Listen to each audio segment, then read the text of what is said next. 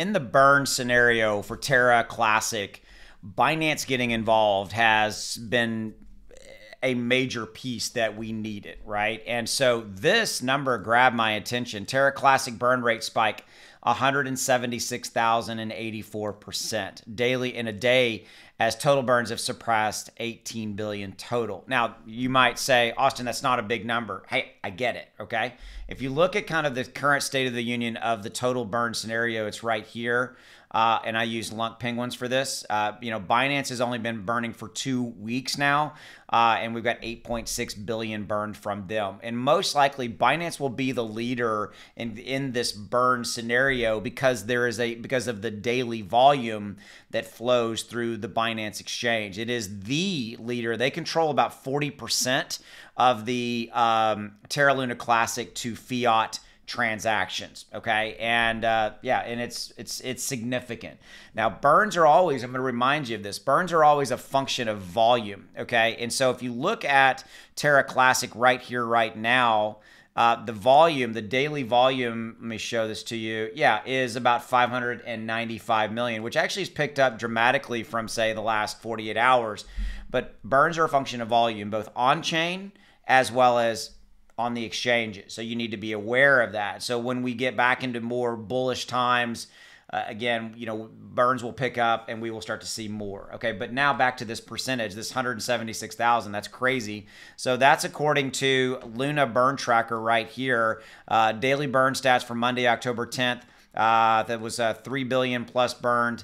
Right there, 818,000 worth. That is 176,084% increase. Crazy number. And a total burned since kind of the burning initiatives have started of 18.12 billion Luna Classics burned. Again, this is an aggregate, right? Remember, burns are a compounding scenario. They will add up over time, and they are also a function of volume because the 1.2% burn tax is directly related to the number of transactions that are flowing on a given daily scenario, okay? And so, again, just making you aware of that. So again, let's look real quickly at kind of the Terra Classic price point standpoint. It's down about 6%. This is not really hugely surprising to me. Everything is down right now, okay, because of the overall market conditions that we've got.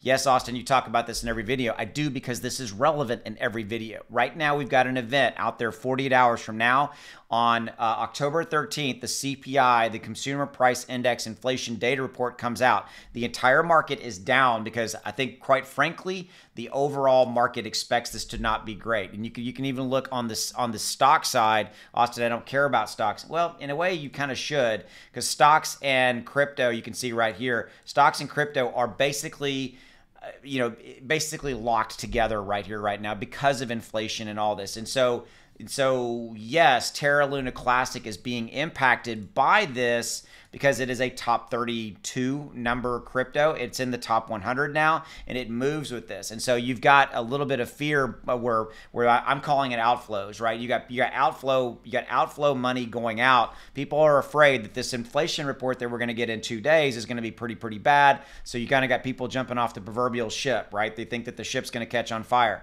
Hey, this is what it is, okay? And we had Bitcoin drop below 19,000 today, Ethereum on its way to 1,000. I have said this in many videos. I think that we've got more downward room to go here. I mean, we're still inflation. We're still technically we're in a recession. We've had 2 quarters of declining GDP, growth, all those kind of things. So the bottom line here is that Terra Classic is moving along with the overall market conditions as we speak right now. I mean, Shiba Inu is down 5+%. Everything is down. Polygon's down almost 5%. XRP's down. Cardano's down. They're all down kind of the similar 5 to 6% range. That's what I got for you right here, right now. As always, thanks. I will see you. Take care.